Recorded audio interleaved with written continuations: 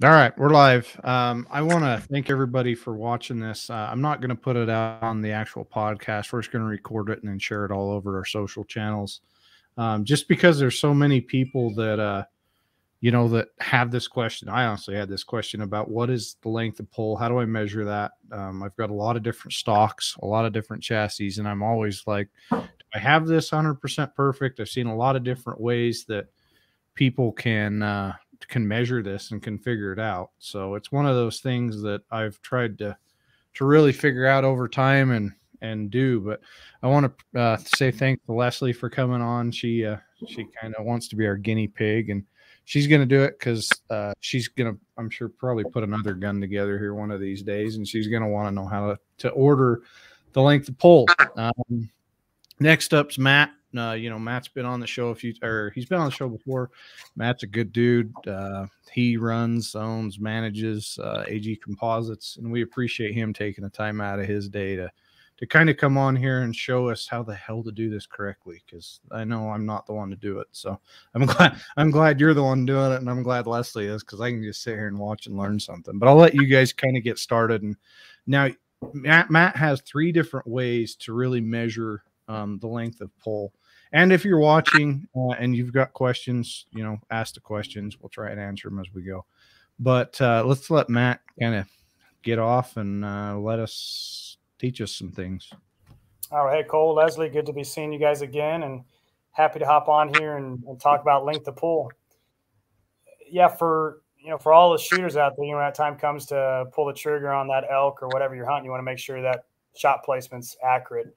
And it comes down to properly fitted rifles, one of the most important things. And then obviously after that, it's just trigger time at the range so that you're ready to go. But that properly fitted rifle begins with the length of pull. It's one of the very first things a person needs to do to start to build the rifle around their body. We're all different shapes and sizes, and so we need to take that into account when you're building your rifle. So the length of pull really is the distance from the face of your trigger back to the middle of your butt pad.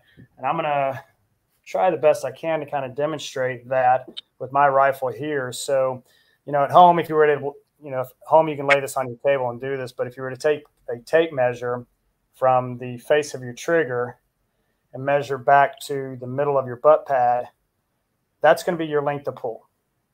And on this stock here, the length of pull from the face of my trigger back to the middle of my butt pad is 13.5 inches. And that's the standard for our stocks. We're about 13.5/8 if you want to be precise, but there's a little bit of variability there based on how much epoxy is used to put the butt pad on. But 13.5/8 to 13.5 is kind of our standard length of pull.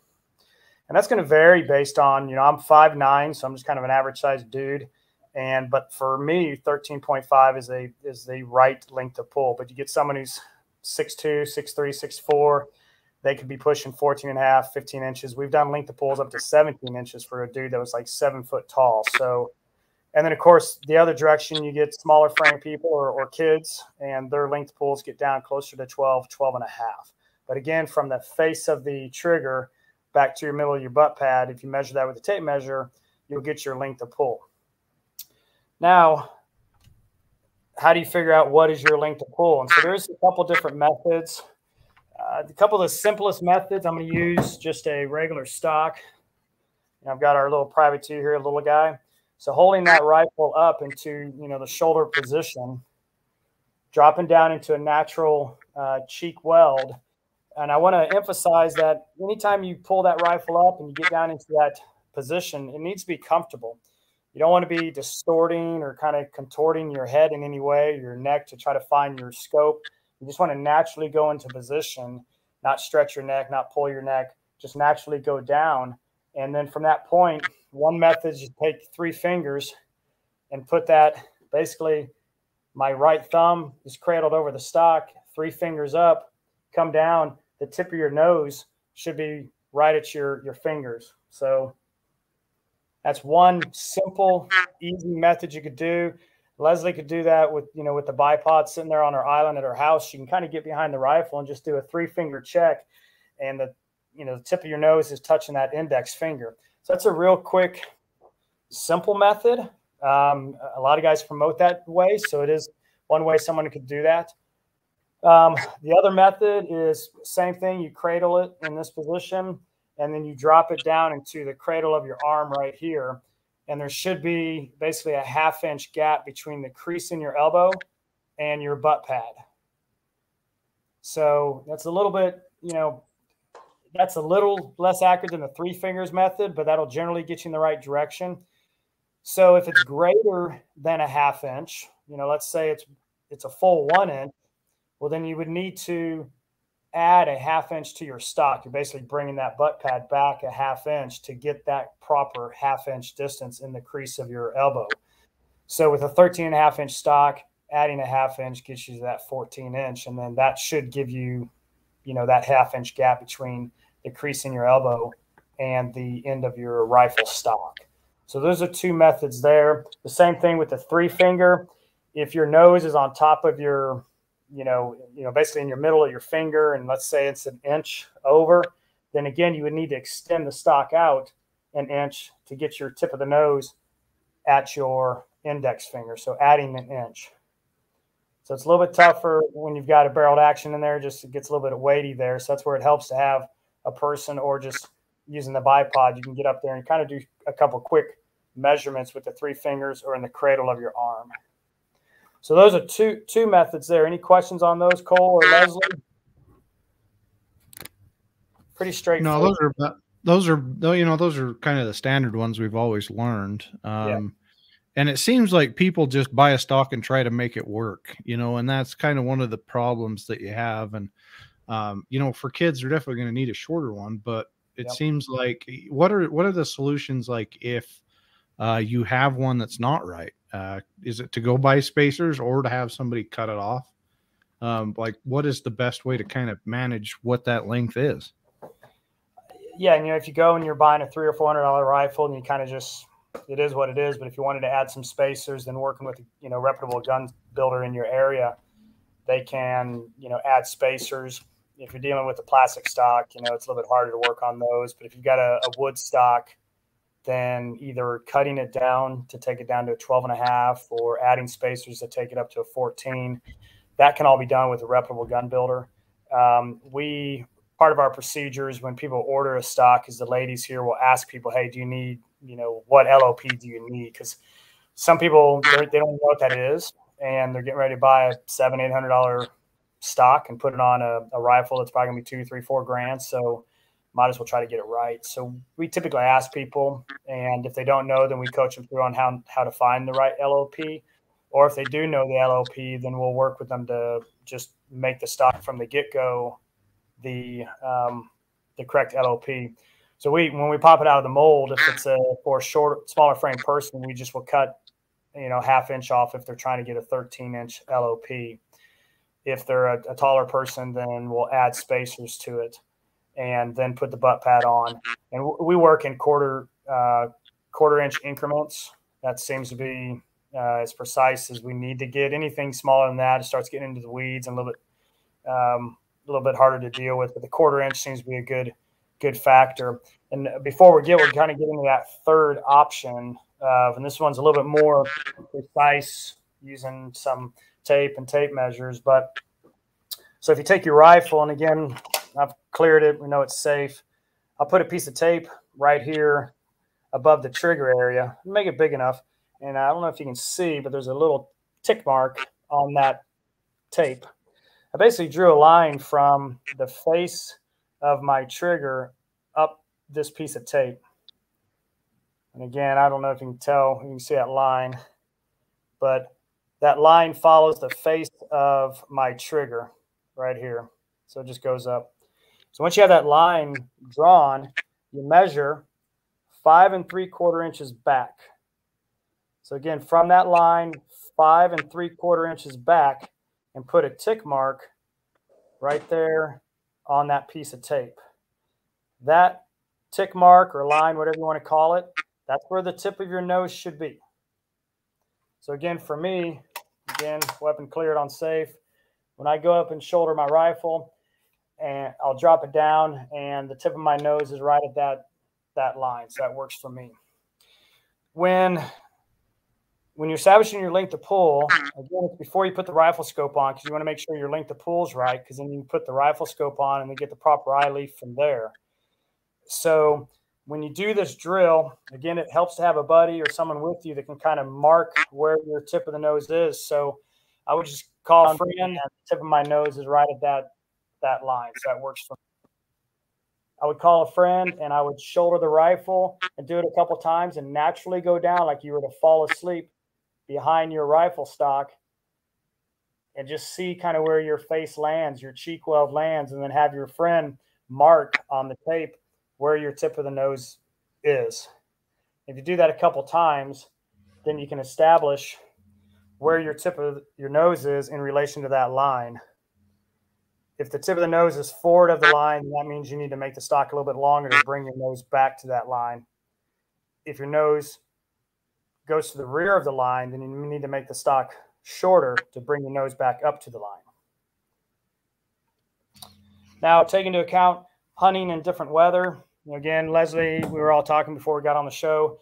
I'm in the South, so if you're at the range in August, it's hot, so I'm wearing a T-shirt. But if I'm hunting in February, we've got a long season here, I'm wearing layers. And so that can affect your length of pull, but I don't think enough for your typical shooter that it's going to be worrisome.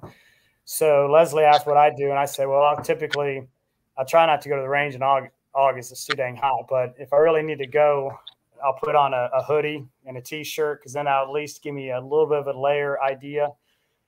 So that, again, I'm training as I fight. When I get out in the woods, I'm typically going to be wearing at least a jacket, or if it's February, a little bit more than that. So those are just some of the tips that people need to think about when they're establishing their LOP, is establishing it in summertime and establishing it in 0-degree temperature. You're going to have different gear on that can affect your true LOP.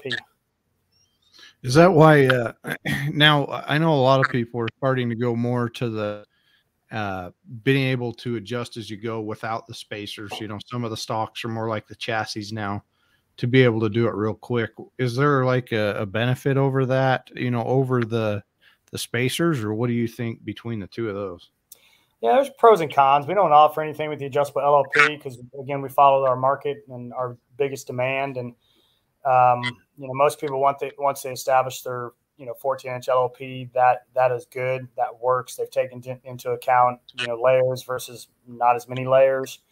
But the benefit to having adjustable LOP is that you could really get real precise on summer shooting versus winter shooting in the prone position. Your shoulders are a little bit farther forward. So your LOP is a little bit different in a prone position versus, in a tree stand where you're resting it on the bar.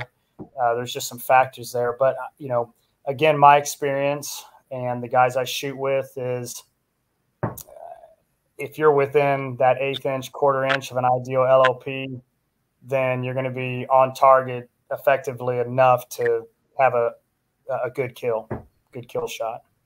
If you're an Olympic shooter, well, then you're watching a different podcast. So, yeah, it's going to come down to micrometer stuff. Do you want to walk Leslye through it real quick, just so that maybe she can really figure out, on this stock? Now, she's already fired because she sent her actual AG composite stock with her husband, so she got her husband's rifle. So not intentional.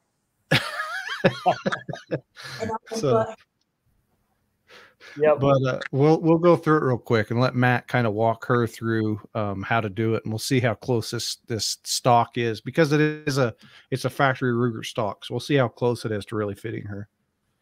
Yeah, so she's got that tape right there above the trigger. So if Leslye, you put your line there on the face of your trigger, and there, if you wanted to use a straight edge or a credit card or something, if you want to be real precise. But again, I think if you get it within there a few 1/16 of an inch, you'll be good to go. So now your weapon's clear. You can probably close that bolt, and then if you want to get behind the rifle and go ahead and mount it up to your shoulder as if you're going to. I'm sorry, let's back up. Let's get your tape measure and measure 5 3/4 inches from that tick mark back to the tape that's on your buttstock. All right, so you got 5 3/4 inches there. All right, you put a little mark on top of that stock.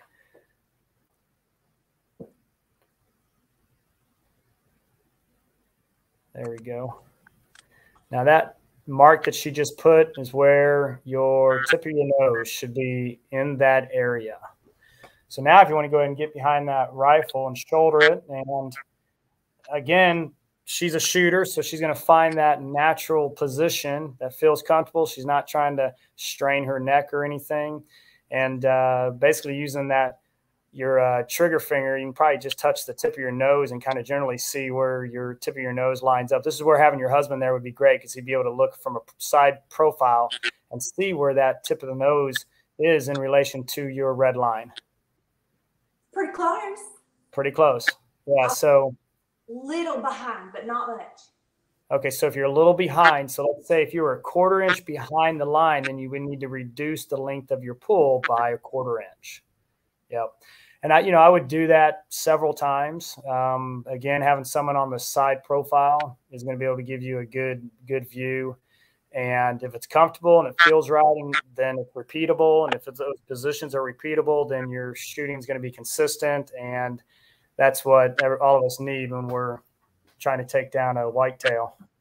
Right. Now, so what I'm taking out of that is probably, and kind of going back to one of your first comments, is you're going to want to do it, barreled action and scope, gone off the rifle, because a lot of people open their eyes and then they're going to try and adjust to the scope, which isn't going to help you. You need to kind of go backwards from that. So you need to start the stock first. Then once it's adjusted to your length of pull, then go to your barreled action, then go to your optic, and then everything should be comfortable from that point on. Is that what I'm getting out of it? Yeah, you can get, without having a trigger in here, you're not going to exactly know right where the trigger is. But for us, on the back side of your bolt notch right here is generally where the trigger is going to be. So, we've got guys that will stop by our facility when, they live in our area, and they'll just try out all of our stocks. But on here, the backside of our bolt notch is pretty darn close to the face of the trigger. So again, just using a stock only, you can get a general idea of where your trigger finger is going to be, and then dropping down, doing a quick little 3-finger measurement, 3 fingers for whiskey at night and then 3-finger on your LOP. So I'm more like a 4-finger some days. But I'm the glut. I measure by the gluts. So I take the little measuring. We're good. I know, right? That's right.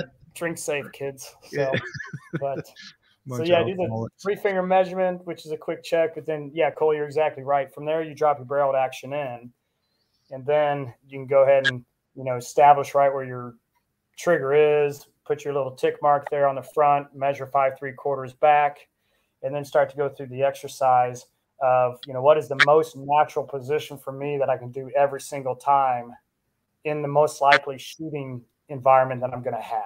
And you go to the range, get it on a bench and all that stuff, but then take into consideration, are you shooting from prone a lot because you're out scouting and you're going to be in the prone, or you're going to be behind a rock, or, for us, we're in tree stands a lot. So people got to take that into consideration is, what is the most likely environment I'm going to be hunting in, and how am I going to be taking the shot? See photos all around the world, dudes perched up behind a rock. Some guys are in a prone. Some guys like us are just sitting in a tree stand somewhere. So, but it's going to be a little bit different from everybody. Once you establish that LOP, then, if you're looking to upgrade your stock with an AG, then you can call and tell us, hey, I need it to be 13 3/4. And then once you get that stock in place, drop your barreled action in, make sure your LOP is exactly right, and then go about mounting your scope, getting the proper eye relief. Again, I was always taught from back in my days that you basically fall asleep behind your rifle, and if you open up your eyes, you should be looking right down your scope. You shouldn't have to move around or strain to find that picture, because that's the last thing you need to be doing as that elk is kind of passing by, and you might not get a shot at it if you're fumbling around. Right. When I do it, and maybe this is right, and you guys can all do it your own way, I'll actually shut my eyes before I even get to the rifle. I'll put it in, in my pocket, in the shoulder, set my cheek on it, get it right, make it feel good, get your cheek weld where you want it, and then open my eyes and see where it's at. That'll also tell you, is your scope too high? If you don't have, if you don't have like an adjustable cheek piece like the one he's got, that's another thing that you've got to take into consideration when you're doing this. And you're probably gonna have to go with a cheek riser or some of that. So there's definitely different little things that you're gonna have to realize when you're doing this, and you've got to make your head comfortable. I don't know how many times, how many classes I've ever taken. They're like, you can't, repeatedly strain your head. And repeatability and optics is everything, being able to see that. And that's one good thing. If I'm going to recommend anything, do exactly what he's saying, but also if you can afford it, try and go with the adjustable cheek piece, because that's going to set you up 100% perfect every time. It's going to get your cheek weld right. Everything's going to be perfect. If you can't, there's some great options for cheek risers out there, Amazon, different places like that. And AG offers both. They offer, I think the one you've got, Leslye, is not adjustable, but that one that he's got right there is adjustable, and adjustable is money, in my opinion. Yeah, and the adjustable one, note on that, Cole, is the hardware we use is up and down, but you also can shift it left and right with the pillars. And so some of our customers, didn't realize they had that option to go left to right. Mine actually sits off a little bit to the right, just a tad, just the way that just seemed to work out for me. But yeah, grab your buddy when you go to the range, and everything you were saying, it really just helps have someone adjust that scope to get the relief. And of course, make sure your crosshairs are level, and then where the tip of your nose is at, all that stuff helps to have an extra set of eyes there so that you can have that repeatable position every single time. Last question for me. How many times would you replicate that to get that natural index and have someone assess that line? Do you say 3 times is good before you need to make an adjustment, just to make sure like the shooter themselves isn't doing something stupid? Yeah, 3 or 4 or 5 times, just and even walk away and come back and do it a few more times. I've seen some of the guys I've talked to, they'll actually kind of back themselves into a corner. So if I'm walking into the corner behind me, you'd have, my right shoulder onto the right wall, and then my left shoulder onto the left wall, right into the actual corner, to help kind of square me up, to get some predictability in how my shoulders are at, so that, the more you do something, the more fatigue you might get, and you might change up your shoulders a little bit. But again, I think if you can do it 3 or 4 times, and you're going to be plus or minus 1/8 of an inch of where your tip of your nose lands, then you've got a really good idea of what your LOP should be. And you asked me earlier before we started the show on, should you kind of fudge the LOP a little bit to take into account layers. And again, I see you're wearing a vest, so I would just kind of think about what you're typically going to be wearing, and wear something close to that when you're sizing up your rifle. Train as you fight. Cole's an old Marine. He knows. I'm no damn Marine. I'm an Army guy. Come on. Are you Army guy? Yeah, no. I ain't a freaking Marine. I ain't got crayons on my desk. Come on. Right. Man. Why did I think you? Now I'm surrounded by Marines. Maybe they're starting to wear on me or something. But yeah, no, it was. We've got a couple Marines on the team. Jonathan Slisky's one. He was on the Marine Corps shooting team. He was he was a scout sniper and stuff. So that's where I'm. Okay.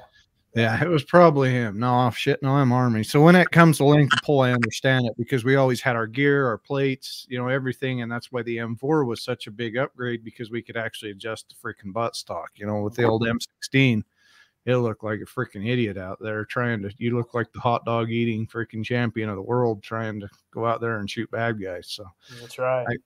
Length of pull's everything. Being comfortable behind your rifle, getting in the same exact spot every freaking time is 100% critical in it. And it looks like there's been a few comments. Jason commented. I know he buys a lot of AG stuff. Yeah, he does. He makes some nice rifles. Yeah. And we appreciate you all for joining in. If you've got more questions, hit up AG directly.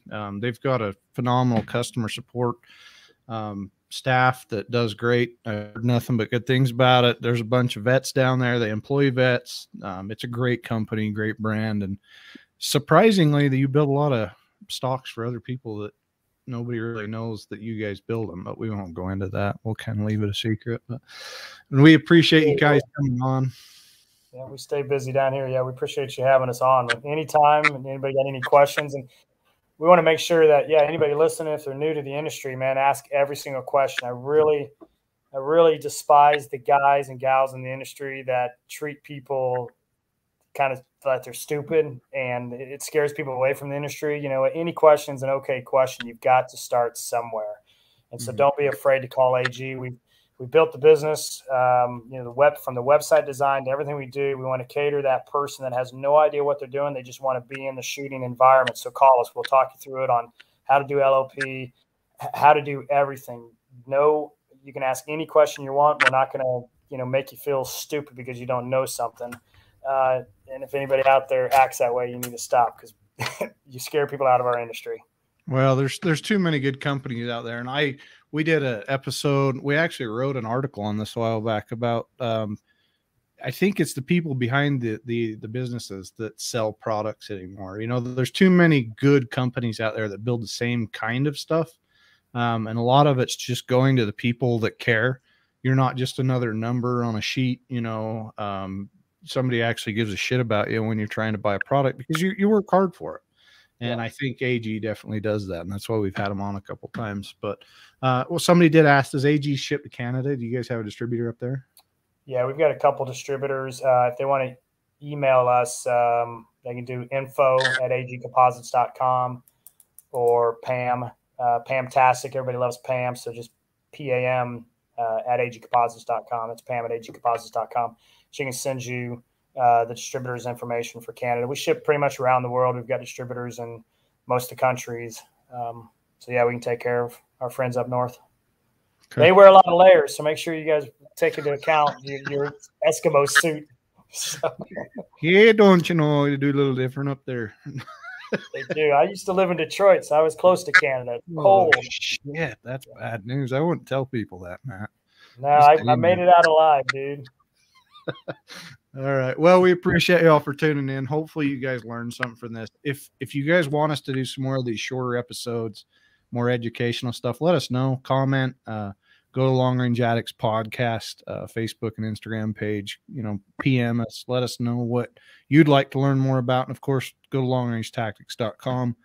We've been doing some reloading classes over there and some of that more educational stuff, and treating everybody, you know, like you're a human being, not an idiot. So we appreciate y'all. Thank you, Matt. Thanks, Leslye, for taking your time. She's going to go hopefully shoot a deer this weekend with her AG Composites boring rifle, and we'll see pictures from that. And again, appreciate y'all. Thanks. And go back and watch this. I'm going to leave it up on the Long Range Tactics group and Long Range Addicts podcast. So if you want to go watch the whole episode, go back there and watch it. Thanks, everybody. Have a good night. Cole. Thanks, Leslye. Thank you.